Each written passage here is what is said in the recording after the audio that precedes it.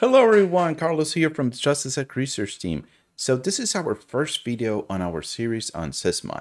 So at Trusted we decided to actually make our Sysmon training free out to the community. We are going to be breaking that training into small videos that you guys can watch. Let's say you want to find a subject specifically, let's say about WMI, you can go directly to that video. And the videos are going to, well, I'm going to try to keep them as short and as concise as possible, so it's easier for you to go through them. Let's get started. So what is Sysmon? Now, when we go out there to the internet and we start looking and doing searches and going into social media, there's some misconceptions on it. Sysmon is system monitoring. It's a free utility created by Mark Rusinovich and Thomas Garnier at Microsoft, specifically for enhancing what we capture inside of the event log. Now, we're going to be seeing out there people say, no, this is a detection platform. We can write a bunch of rules and write all of our detections inside of Sysmon. Well, you can to a certain degree, but that's not the purpose of Sysmon itself. So Sysmon actually allows me to capture multiple data sources. And let's take, for example, process creation. I can then create rules as an XML file where I can say, you know what, all of this stuff is normal behavior of the system. Don't capture that. Let me exclude this type of behavior based on information that I can do via filters on the configuration file. And that is very neat because all of a sudden we're reducing that large amount of data that we're bringing over into our SIM, because storage is expensive and SIM licenses are very expensive. So the ability for us to be able to filter out all of that data and only to target what we want is of great value in terms that we now have a higher fidelity signal coming into our analytics. And that is great. That is one of the main reasons that I really like Sysmon. Now, when we look out there at multiple tools, and this is one of the biggest misconceptions that we find in our industry, customers will go to us and they'll tell us like, hey, I'm going to run EDR X, Y, and Z. And EDR X, Y, and Z is going to have full coverage to everything that is happening in my environment. Sadly, that is not the case. We have been able to show that via pen test, via analysis.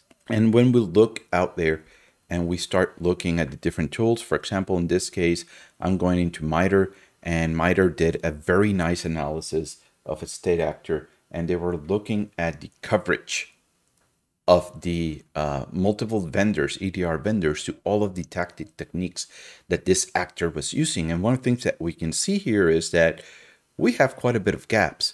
Why? Because actors actually are constantly modifying their techniques to prevent behavior. We call this reducing the attack detection surface.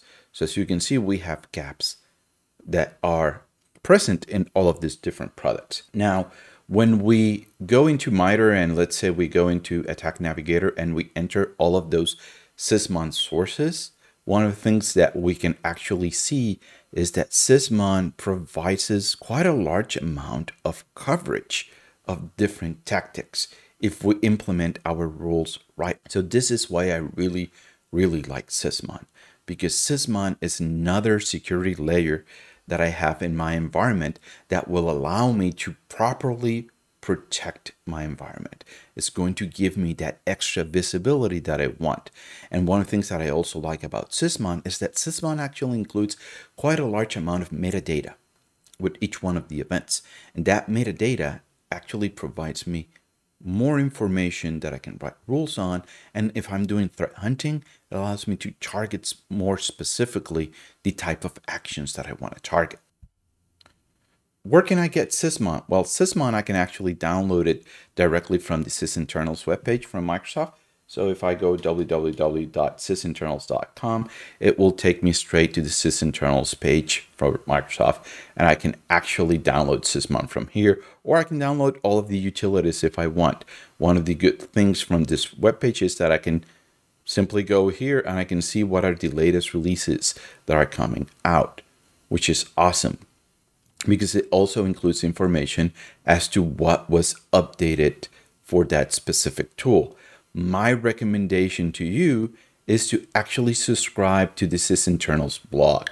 If you subscribe to the RSS feed, you're going to be getting notifications as new versions of Sysmon and other utilities from Sysinternals actually come out, which is great. Now, one of the things that we need to keep in mind when we're working with Sysinternal tools is the licensing. Microsoft provides all of these utilities as is. As we can see here in their terms of services, I've had customers who have actually tried to open tickets with Microsoft and have been told we do not provide support for Sysinternal tools. Other customers, depending on the gravity of the situation, have been able to get certain levels of support from Microsoft. What I'm advising you to do is that as new versions of Sysmon come out, download that version, keep it in a safe place, because Microsoft has had to deal with some security bugs in the past with Sysmon, and they're not providing older versions, but probably that is the version that works better in your environment. So do keep that version right there and handy for you, and also test, validate. Develop a process of validating your configurations specifically for your environment. How does it work with other security products? How does it work with your specific version of Windows and the different configuration parameters in your environment?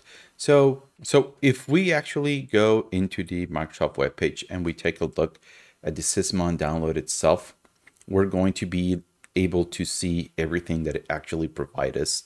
And one of the things that I really, really like is that here in the main settings, when we look at those, is that Sysmon is going to do hashing on each one of the different images. That includes the executable, DLLs, depending on the event type. So that means that I can use that for my threat hunting and validation. In addition to that, is going to create a unique GUID for the logon session and for the process ID. Why? Because Microsoft reuses those by having unique values that I can actually use to query the environment. That is going to provide me quite a large advantage when I'm doing threat hunting. In addition to that, Sysmon actually covers a wide gamut of different sources, as we were able to see in the Attack Navigator data.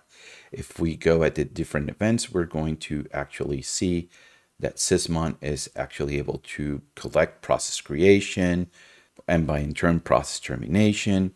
We have some information about Sysmon itself, about the service. We have also when somebody modifies the time of a file to hide their data, we can actually log process network connections. We can log when drivers are loaded into the machine, when DLLs are loaded into the machine. If somebody's trying to do the most common injection technique, which is to create a remote threat, if somebody's abusing raw access, if somebody's accessing another process, for example, LSAS, which a lot of actors actually go after to be able to capture credentials. We have file creation, we have registry events. When a registry key is created or deleted, we can also monitor for values if they're set, if they're actually renamed. We have file create stream hash, which is if somebody's using alternate data streams. It also allows us to monitor if from where a file was downloaded, because one of the things that we are able to look inside of those data streams is what is called as the zone identifier, or the mark of the web that includes the URL from where that file was downloaded. Pipe events, this goes into how processes are communicating between each other and also across systems, which is very useful for us.